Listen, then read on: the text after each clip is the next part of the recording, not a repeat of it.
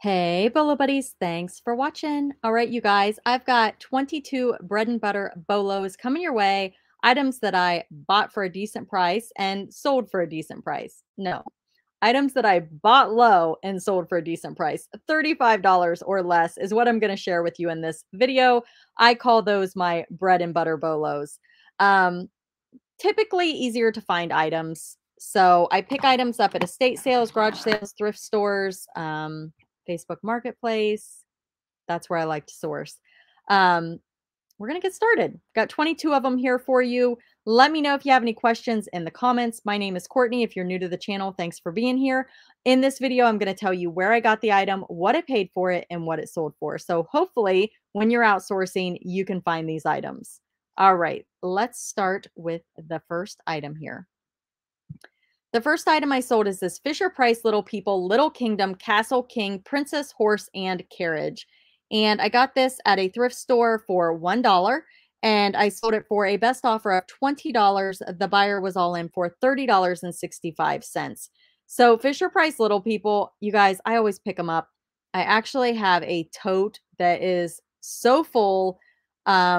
I've got all of these play sets. I picked them up like last summer or maybe the summer before, and I have a problem with just like sitting things to the side and never getting to them. So anytime I get Fisher Price Little People, I just throw them in that tote.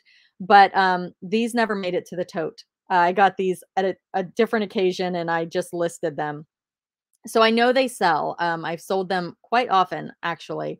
If you can find some of the like the Thanksgiving or the Nativity, some of the Christmas ones, they can be big money bolos. So definitely don't overlook them. The next item is this toothless toy figure. It lights up, its wings open. I got this at a garage sale. It looks like for $1. I sold it for $11.25. The buyer was all in for $19.31. I really enjoy selling toys. That's not all I sell, but we're going to go through some stuff here. This is an Octonauts underwater diving helmet. This is a replacement part. It goes on a toy figure. It's just like a diving helmet for a toy. I sold this for $7. The buyer was all in for $12.02. Got it at a garage sale. Probably had like 25 cents in it. But I'm going to take you over and show you something real quick. This is my reseller testing Bolo products. And sometimes when I part things out, I will make videos over here. So if you want to know more about parting out Octonauts, you can come check out this video right here. It says, I parted it out and it's Octonauts. That little piece in my hand is a replacement part for a playset. I sold that for $30 plus shipping. The buyer was all in for almost $40.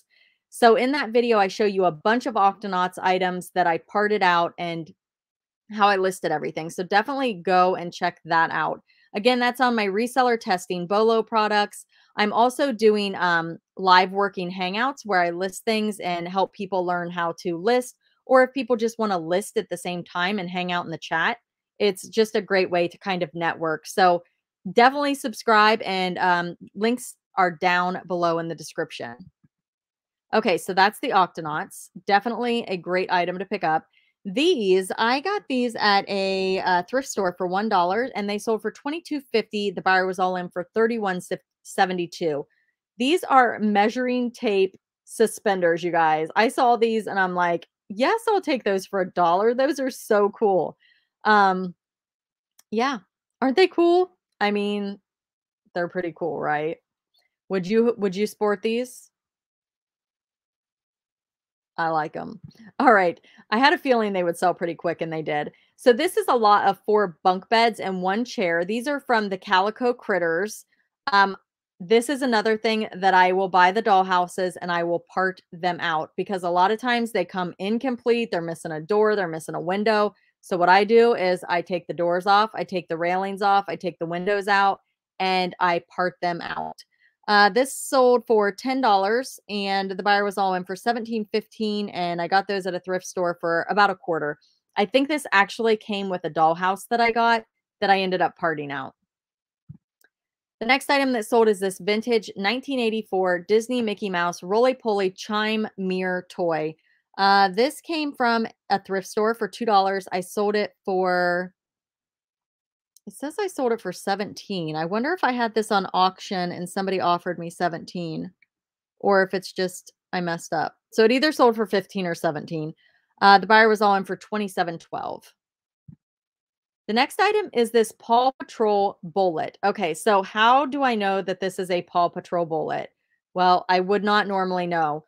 But I got the actual toy that it went with, and the toy was broken. So I knew that this bullet went with that toy.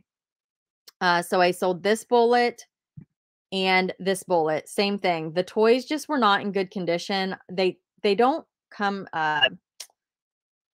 they don't seal right. So I just decided not to list them. And I'm like, you know what? I want to try to make some of my money back. So I'm going to list the bullets.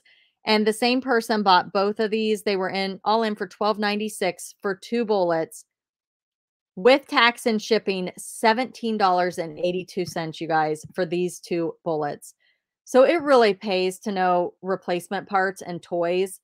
Again, I would have had no idea. I don't even know if I would remember if I saw these again that they were Paw Patrol, but that's what they look like. The next item is this Jamestown pennant flag. I picked this up at a garage sale, sold it for 10 bucks, 19.10. The buyer was all in. Would I buy it again? Pennant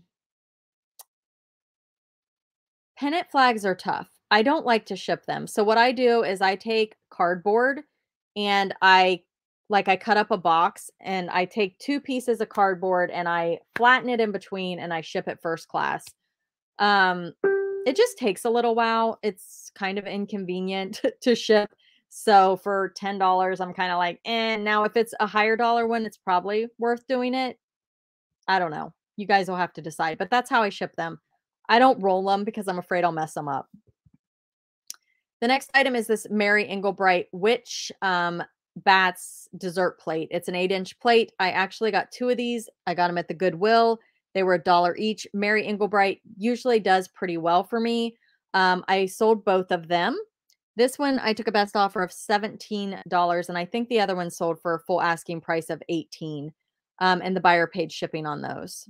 So the next item that sold are these vintage hair clips. If you guys missed my video, I was at a garage sale and I got a bunch of vintage hair things. I sold some hair clips for big money. That video, I believe, is on this channel. If you want to check it out, you can see some of the other solds.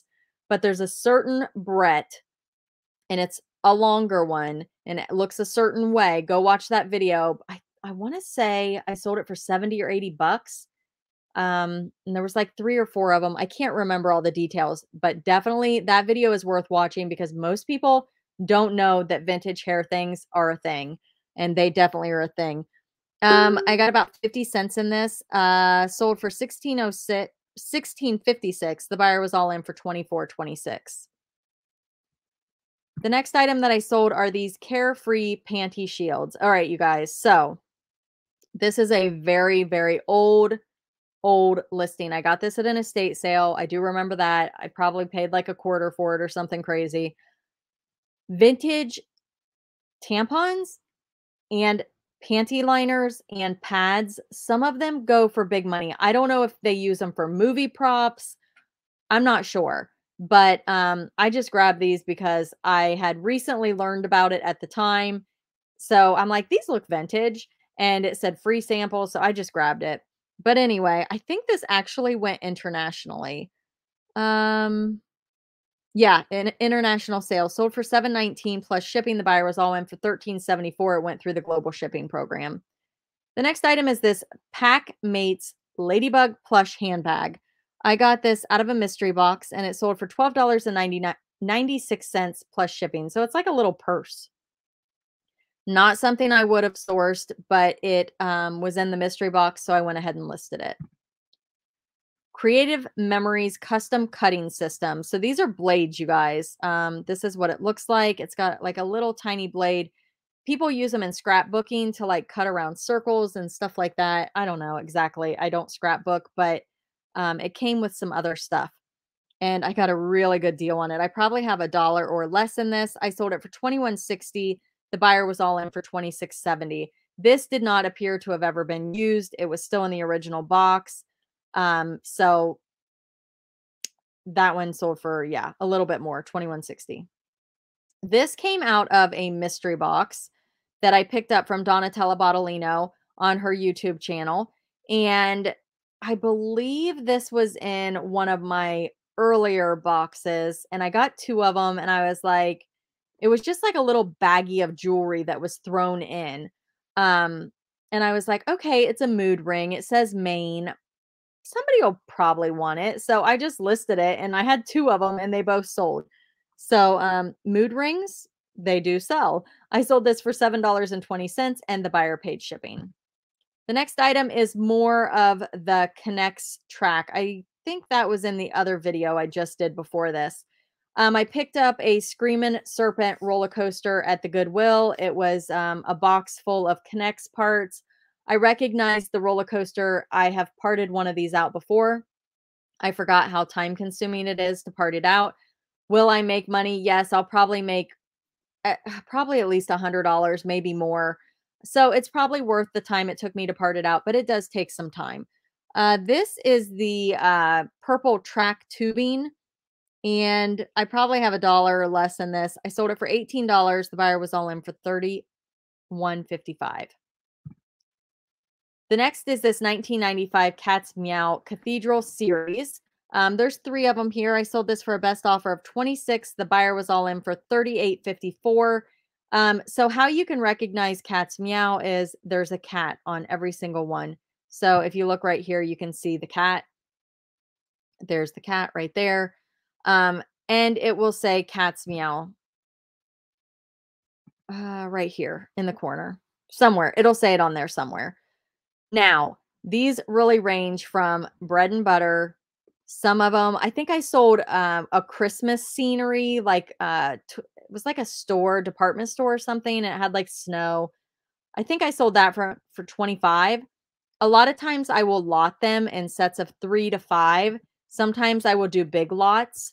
I would not pay a lot for these unless you look it up and it shows good comps. I probably got these. I got 3 big boxes full. I can't remember what I paid for it. It's in another video, but I'm guessing I have a quarter each in these, if that. So I do pick them up if they're cheap. I actually have a whole nother lot that I picked up at a garage sale, and I just can't get motivated to list them. So they're in my money pile. All right, this is a Nickelodeon Shimmer and Shine Magical Flying Zeracorn Unicorn.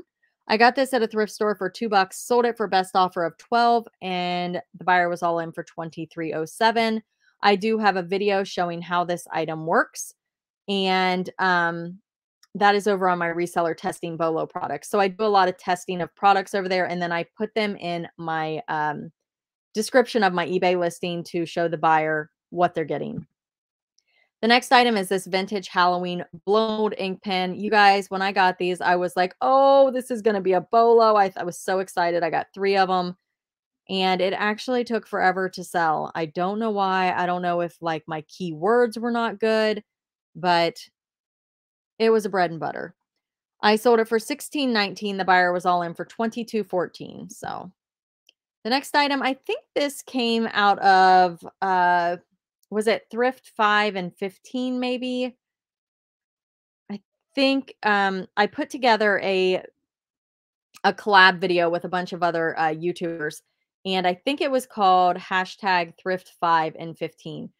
And I got this at the Goodwill for $1. It finally sold. It did take a little while, but it's just a generic brand. So, but it is those flip sequins. So I thought it was kind of cool. Let me see here. Yeah, see, no brand. Sold this for 2016. Buyer was all in for $39.56. The next item is this vintage signed Mexico sterling silver abalone butterfly pin. It is marked right there, sterling 925, made in Mexico. Super cool. Sold this for a best offer of 19. The buyer was all in for $25.78, and I got that at a garage sale for $1. The next item is this Transformers. Again, Rest Heroes. I pick these up whenever I find them. They're a great bread and butter item. Got this at a thrift store for a quarter and I sold it for $15.84 and the buyer paid shipping. So they were all in for $23.18. All right, you guys, if you're new to the channel, I also have another channel. It is called Sourcing with Bolo Buddies. I think I mentioned a few things that I got in mystery boxes in this video. So I do unbox those mystery boxes over on this channel. I get a lot of them from thrift stores and they're just a lot of fun to kind of see what I get. I do have other videos over here as well. So definitely check out this channel if you have not already. I would greatly appreciate it. And is Worth Point worth it? That's over on this channel. If you guys are thinking about doing Worth Point in this video, I tell you why I think Worth Point is worth it. So you can check out that video. And again, my reseller testing Bolo products. Come check that out. And working hangouts, if you guys are ever need motivation to list, you can come hang out with me while I list. All right, you guys, thank you for being here. Thank you for watching. Be sure to like, comment, subscribe, and share. And leave me an emoji of a hat down in the comments. All right, you guys, thanks for watching.